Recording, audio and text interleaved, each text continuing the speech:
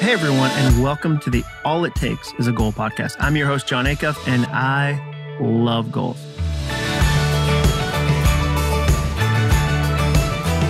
Why?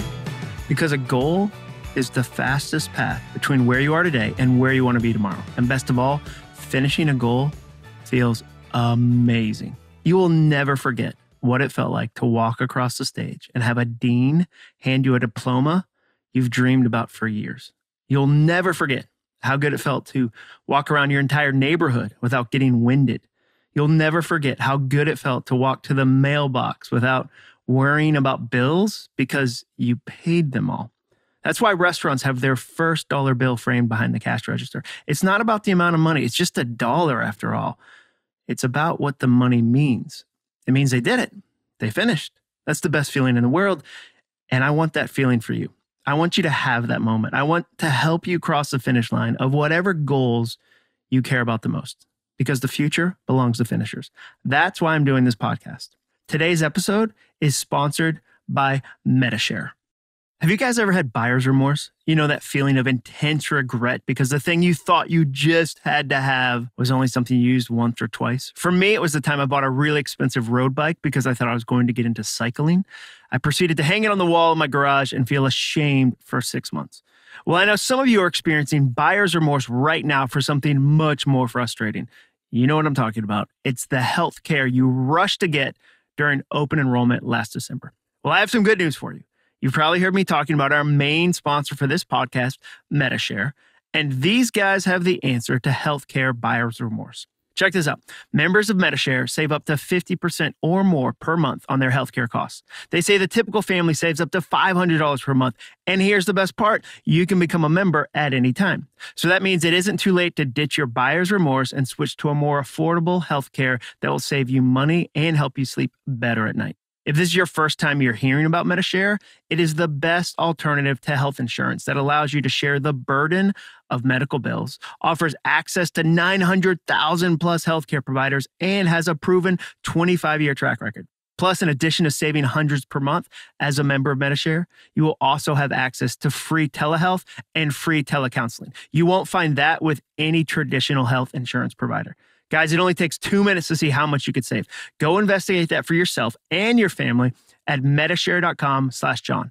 That's medishare.com/Jon. Remember, Jon doesn't have an H in it.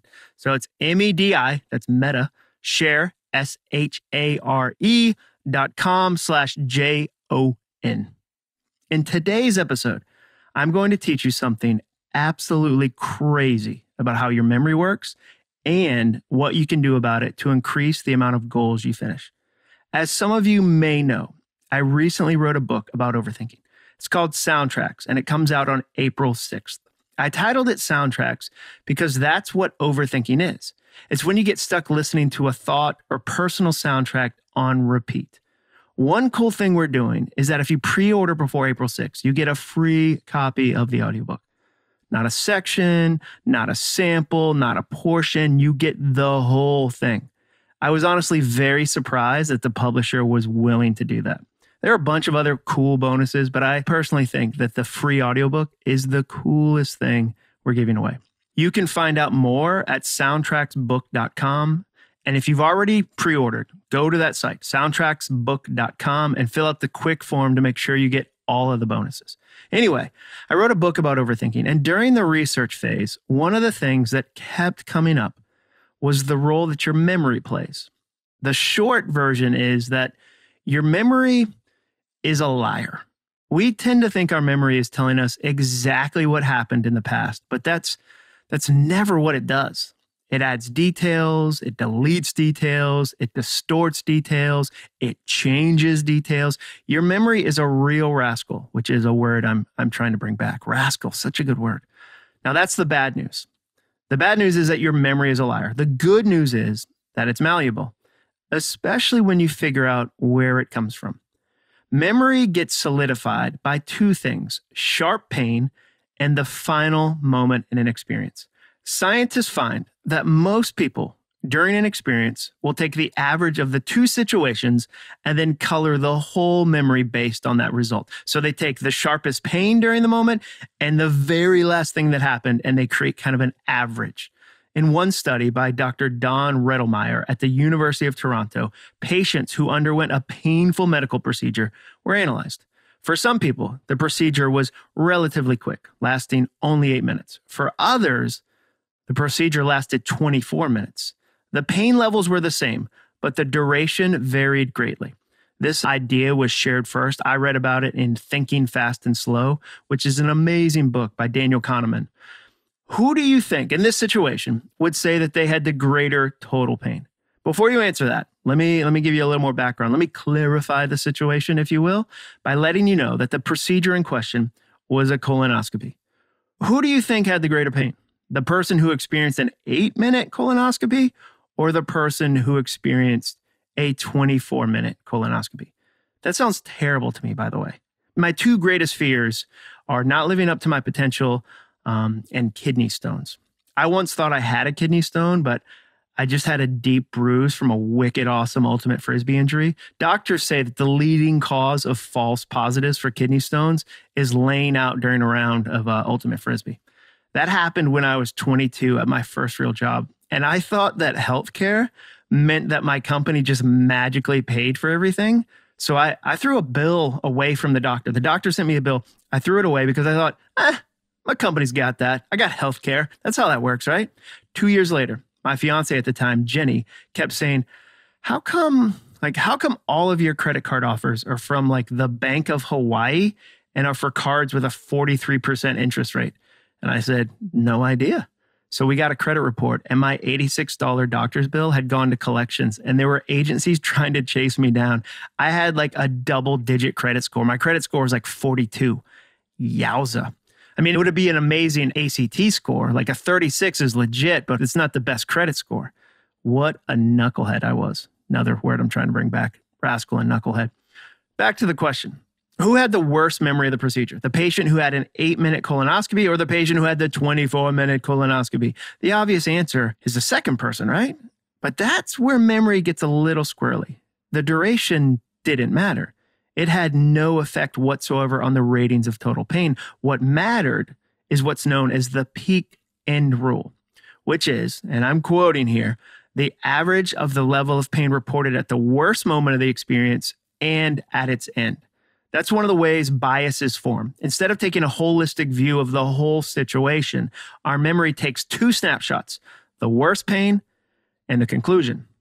Kahneman warns against this in his book. He says, confusing experience with the memory of it is a compelling cognitive illusion. That's a great phrase. Say that at a dinner party someday. Like, well, I just think we might be suffering from cognitive illusions in this situation. But he says it's the substitution that makes us believe a past experience can be ruined. We ruin the memory because we only take a snapshot. We take the peak pain and the final moment. If the last memory you have of an event is painful or awkward, you're less likely to want to do it again. In one study, an otherwise beautiful piece of music ended with a shockingly bad needle scratch, like just across the record, like terrible sound. Participants reported that the final note ruined the thousands of wonderful notes that came before it. I tend to judge books or speeches or research or movies or really anything based on how many times they make me say, oh, that's what's up. That's what I exclaim out loud when an idea knocks me over. Or I say, oh, come on. Are you kidding me? Come on, dude. For real? In one of the reviews you guys left, by the way, thanks for doing that. You guys have written such amazing things in the reviews. In one of the reviews, a woman named Rebecca said, what you had to say made me press pause before I blow dried my hair. That doesn't happen with all podcasts. That's exactly what I'm talking about. That's a stop you in the track moment. It's like, what makes you pause and go, wait a second. Are you serious? I included a bunch of those in my new book, including one from a conversation I had with Patsy Claremont at lunch one day. Patsy's written over 30 books and is one of the most accomplished public speakers in the country. She's in her 70s now, but told me that when she wrote her first book, the edits crushed her. She said the editor sent back pages covered with red ink, and it looked like the manuscript was bleeding. I asked her to use a different color next time because it was so discouraging. The second round of edits came back with green ink, and now it felt like I was growing. That's what's up. Are you kidding me? Imagine if the next time you make a mistake or get feedback from a coworker, you think of the green ink. Instead of feeling like you failed, you remember you're growing. That's amazing. That's what the peak end rule was like for me. When I discovered it for the first time, I was really taken aback. I had no idea that the last moment of my experience was that powerful. Imagine what a bad ending to an otherwise good job can do to your career. The real experience of your years with a company has been ruined by the memory of it, as Kahneman cautioned. If you collect enough of those memories, wouldn't it be easy to start listening to a soundtrack, that overthinking loop that told you work is always miserable, you'll always have a bad job? What about the diet you quit?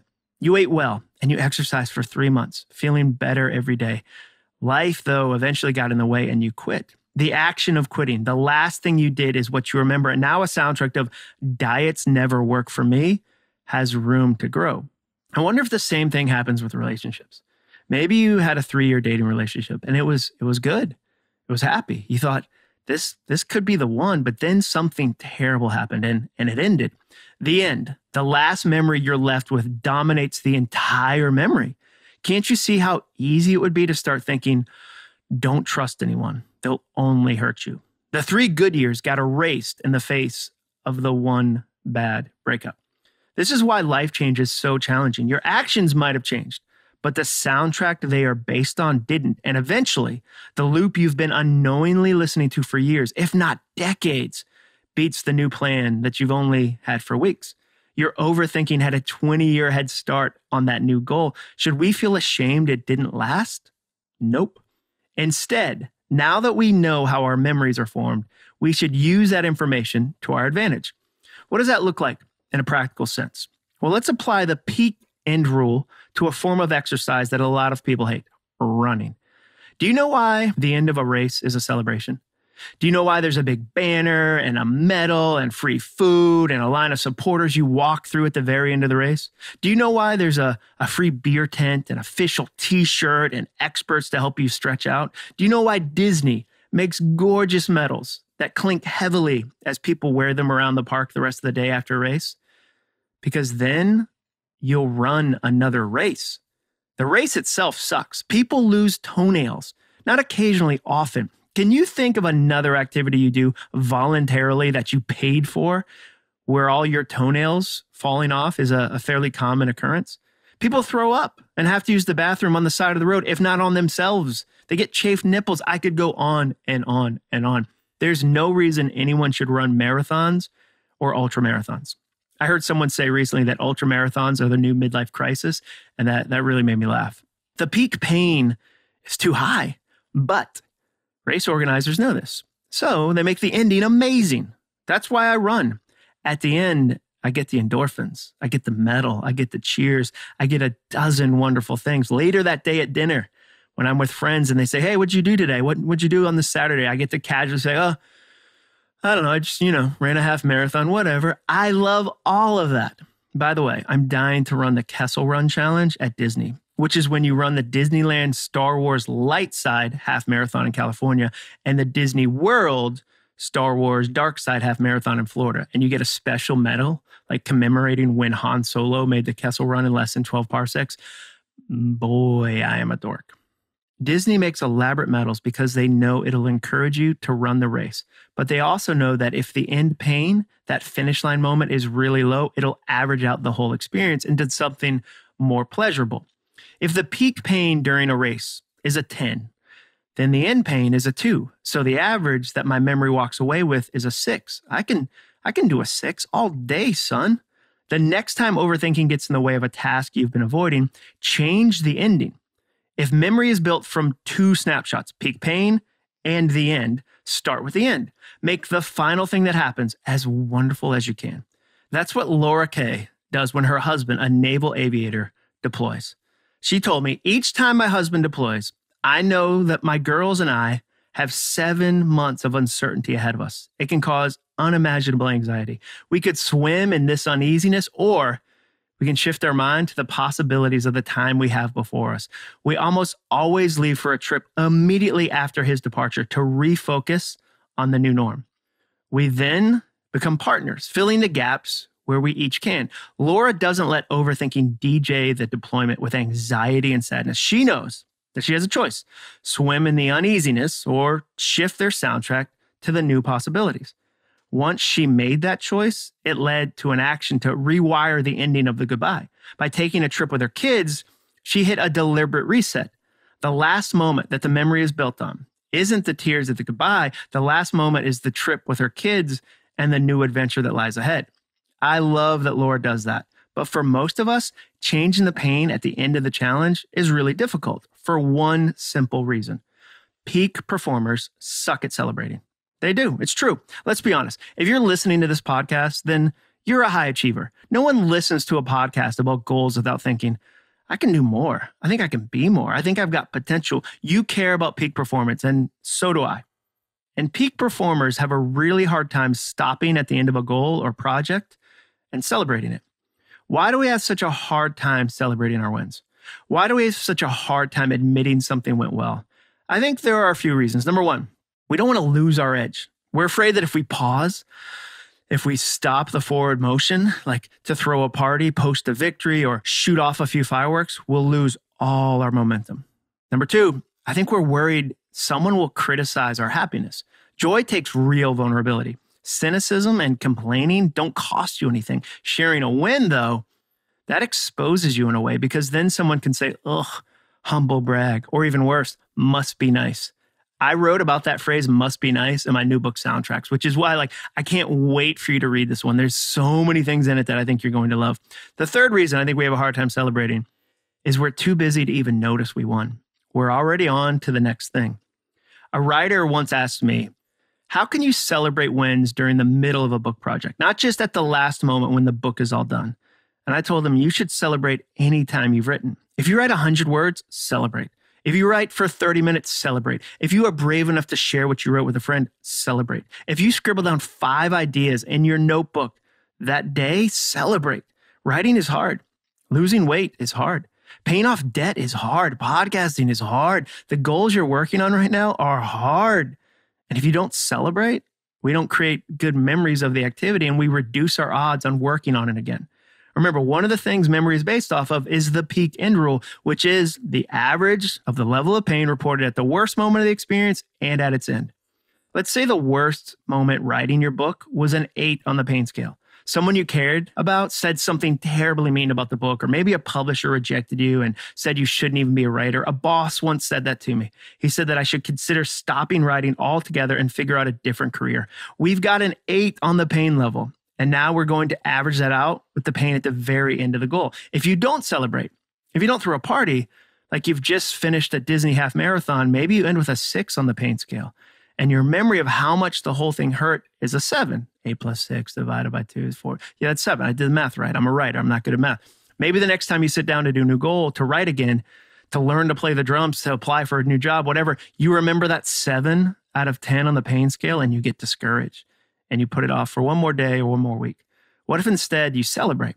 You buy yourself a tiny cake. You post a photo of the victory on Instagram. You buy yourself something as a reward. You take a close friend out for coffee and you brag a little bit. It doesn't have to be massive. But when you celebrate, the end moment doesn't have the same amount of pain. It's a good memory. It's a 0 out of 10 on the pain scale. So now you're averaging an 8 and a 0 to get the final result for the whole project, which is now a 4. That's completely different. Next time you start a new goal, you remember that 4 out of 10 on the pain scale and think, I can handle a 4. I mean, 4s aren't so bad. I can do that. That changes everything. What about the peak pain, though? The pain that's the highest in the middle of the challenge. Well, runners hack that too. When my neighbor, Zach Bryant, hit the wall at mile 21 of the Nashville Marathon, he didn't panic. That was the exact moment his brother-in-law, Chris Coyle, emerged from the crowd and started running alongside him. Race officials don't love that practice, but runners do. At the worst moment of the race, at the peak pain point, runners will often ask fellow runners to join them for the last few miles. Having a race partner who is fresh and encouraging gives them a second win mentally. It reduces the peak pain to a more manageable rate. Every goal has something you're dreading in it. It does. I work incredibly hard to be a positive person. I'm not naturally positive. I really work at it. But pretending that a goal is always going to be positive and amazing isn't helpful. Some part of your goal is going to be your peak pain moment. What is it?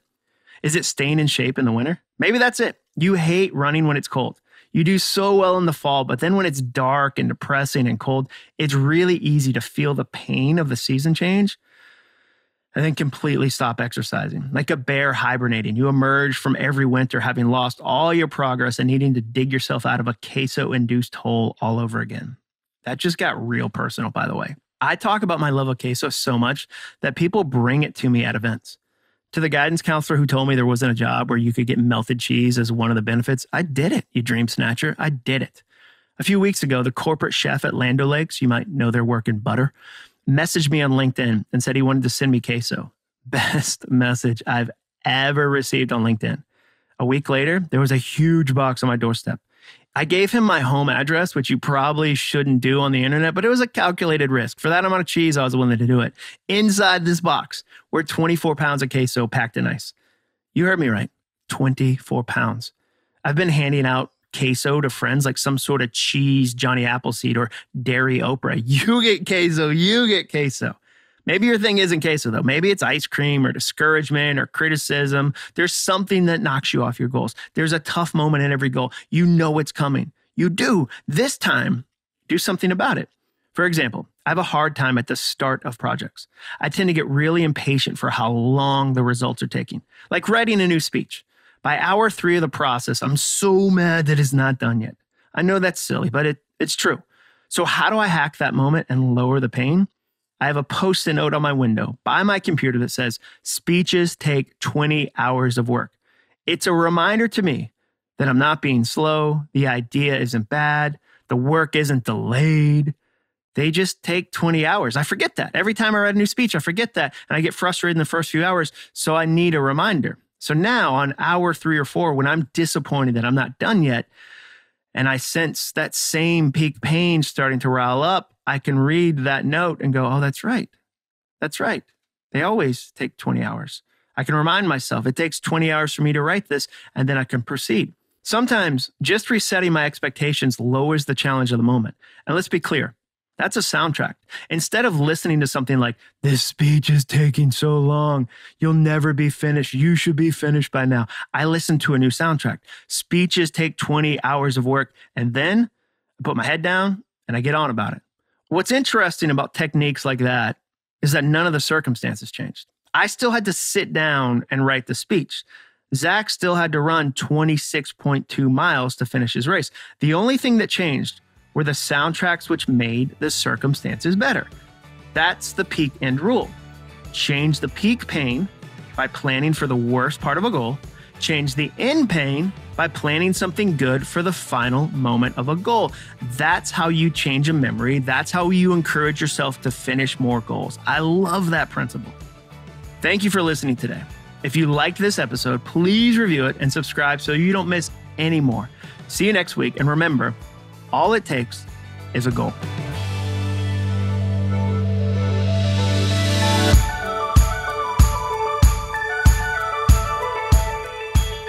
This episode of the podcast was brought to you by MetaShare. Text Jon, Jon, to 474747 for more information. Huge thank you to MetaShare for sponsoring it. Jon to 474747. Thanks for listening. To learn more about the All It Takes Is a Goal podcast and to get access to today's show notes, transcript, and exclusive content from Jon Acuff, visit acuff.me/podcast. Thanks again for joining us. Be sure to tune in next week for another episode of the All It Takes Is a Goal podcast.